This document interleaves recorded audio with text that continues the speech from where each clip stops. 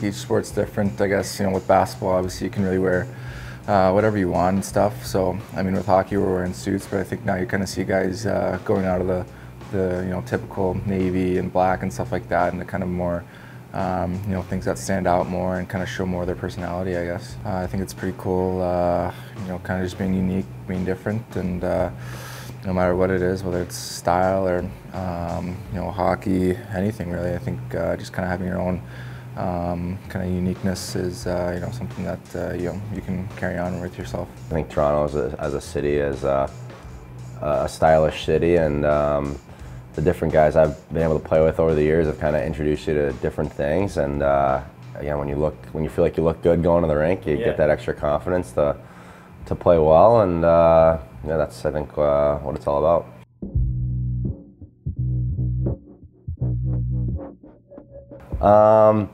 You know what, I'll go with one of my former teammates that played here, Dion Phaneuf. I think he has a pretty good style, and he's pretty into it. And you see his closet with all the different suits and stuff he has, and he definitely helped pique my interest in it a bit more than it already was. So it was cool to play with a guy like him. Yeah, I mean, I'm not sure, I don't know too many guys, but obviously guys like, I guess PK Subban, I mean, he's got his own suit line now and everything, and he's definitely a guy that kind of likes to think outside the box and, you know, try different things, especially with suits, so. All right, cool.